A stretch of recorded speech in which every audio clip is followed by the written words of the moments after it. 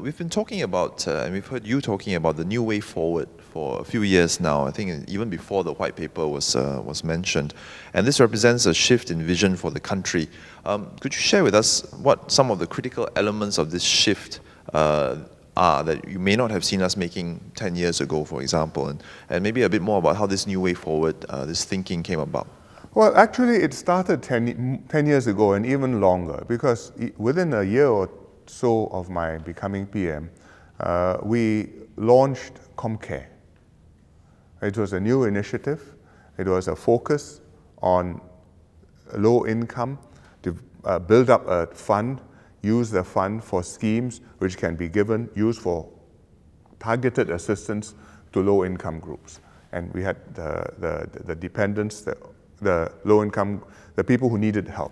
So it could be the low income groups, it could be the elderly poor, it could be young people, children of the distressed families, it could be people who had special needs and needed extra financial help. But it was a signal that we would be doing more to help carry everybody along the way.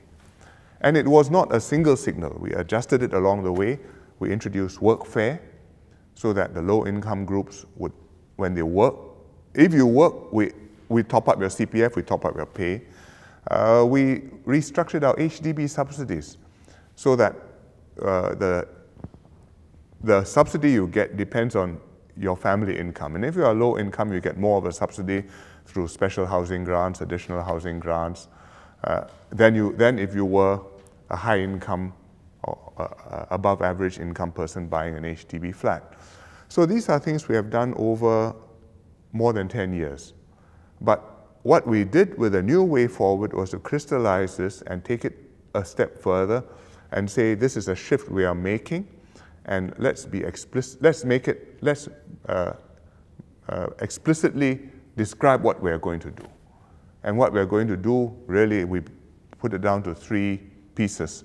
One is a greater helping hand for those who are lagging behind.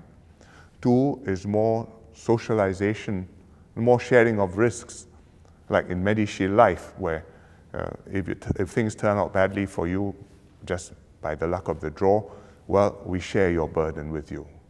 And we all have to chip in and do our part.